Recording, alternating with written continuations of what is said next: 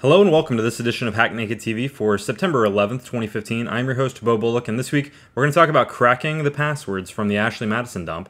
We're going to talk about new vulnerabilities in FireEye that were disclosed. We're also going to talk about some Android Ransomware, and I'm going to give a quick demo on Powershell Empire.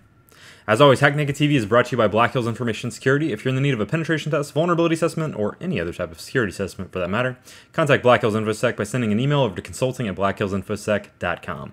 And by Cybrary.it. Get the latest hacking and security training for free from www.cybrary.it. All right, so cracking Ashley Madison passwords. So up until very recently, not many people have cracked a whole lot of the Ashley Madison passwords, and that's due to the actual passwords of each user being stored via a bcrypt hash. Bcrypt hashing is a fairly robust hashing algorithm that takes a very long time to try to crack. So a group called Cybrary Prime has came out and said that they've cracked 11.2 million passwords from the breach. So how have they cracked so many if everyone else is having such an issue cracking these bcrypt hashes? Well, Cybrary found a vulnerability in the actual code that was released along with this dump. The code basically pointed to another set of tokens that were stored in the database as well that also included users' passwords. This particular token basically was an MD5 hash of the user's username and their password after being converted to lowercase and then concatenated together. So basically, it's an MD5. They then basically just started cracking these MD5s, and the result is that MD5s are they take a lot less time to crack than this bcrypt hashing function. So they're able to crack a lot more, a lot faster. So within the last 10 days, they've cracked 11.2 million of them. So the thing is like once they've cracked these lowercase versions of the username and password, they then have to go about reconverting this back into the actual user's passwords. How are they doing that? Basically, they're taking the bcrypt hash from all the bcrypt hashes that they dumped. They're taking the cracked MD5s, and then they're taking and basically modulating each of those passwords that they cracked one letter at a time and converting them to uppercase to see if any of those match the bcrypt hash. So basically, they've got their new password list of passwords that they know are in the database and the bcrypt hashes, and then just running them through like a mangling algorithm to essentially modulate each character. So something like if they cracked a password that was like password 123 that was all lowercase, right? If they wanted to find out if that password really was like P with a capital A, they just start working one letter at a time and uppercasing each one, and then when they get a match, it's going to match the bcrypt hash and take a lot less time. So basically, yeah, so they were able to crack a ton more. And so over the next like 4 or 5 days, they say they're going to crack another 4 million. So I would expect we're going to have a new password list called ashleymadison.txt to use in our password cracking within the next few days. So something to look out for.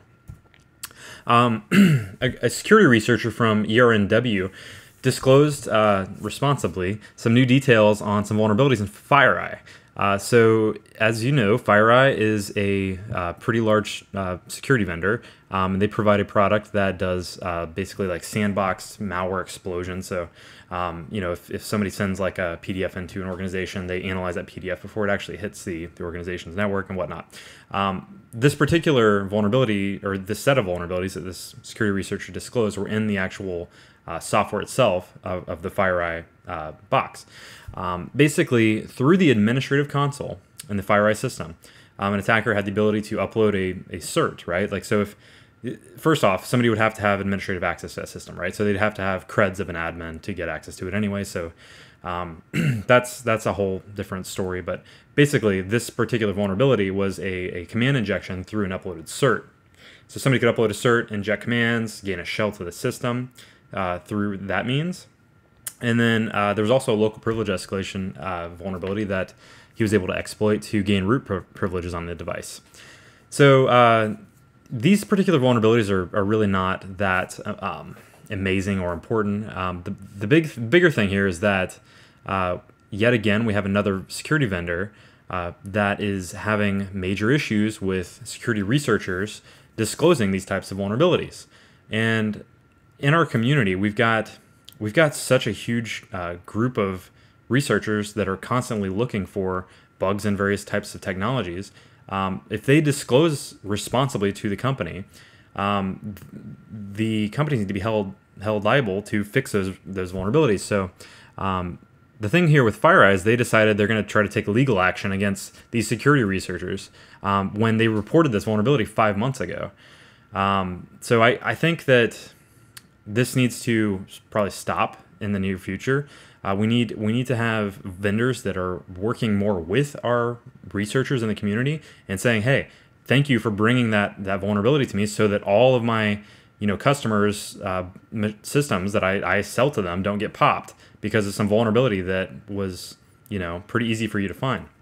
So anyways, that's just it's brutal to see another vendor that's once again threatening legal action against a security researcher for reporting a vulnerability responsibly. Android ransomware. So just like the ransomware that we've talked about many times that happens to your standard computer system, like a laptop or desktop, is now being found on mobile phones, specifically Android devices. This new version of ransomware basically locks your screen on your Android device so you can't gain access to it, and then request payment, something like $500. The thing that's interesting about this particular ransomware is that it tricks the user into granting this malicious app admin privileges by overlaying an actual admin prompt with another screen that basically looks like an update. So the user sees like update OS and they click, okay, I'm gonna update my OS. But in the background, they're really clicking grant admin rights to this malicious app to install itself. And once that happens, it can completely control the phone, lock it, and then request payment. So right now, the only solution to fix that is to factory reset. But it's getting to the point where we're seeing more things move towards mobile now. So we're gonna have to start looking a lot more at protecting our mobile devices.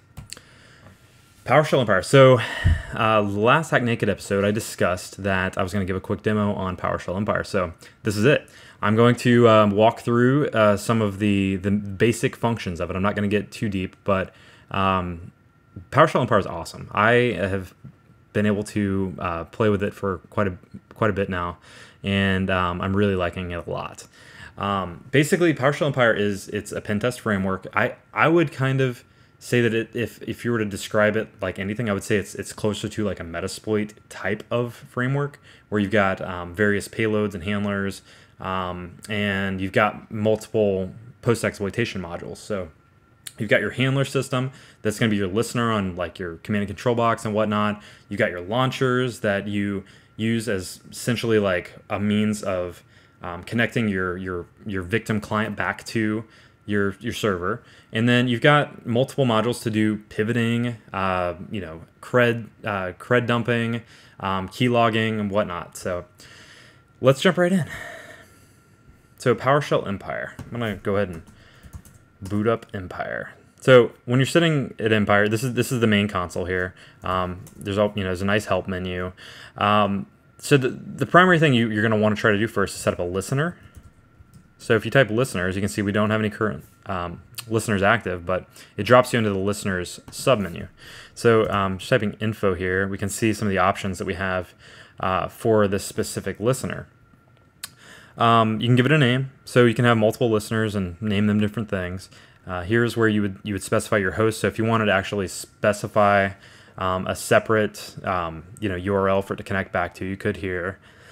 And then basically you just once you have your settings that you want with the listener itself, you just type execute, and now we have a listener on port 80. So if we list, we can see that we've got a listener on port 8080 on our system.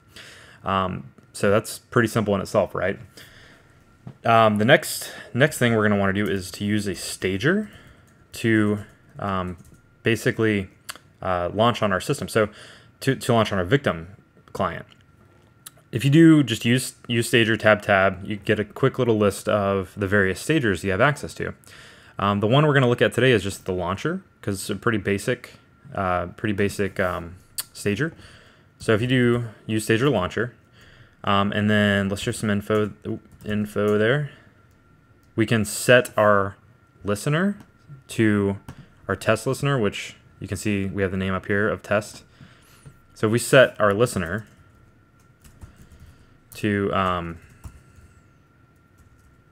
if I can spell listener right, listener to test, and then basically just generate.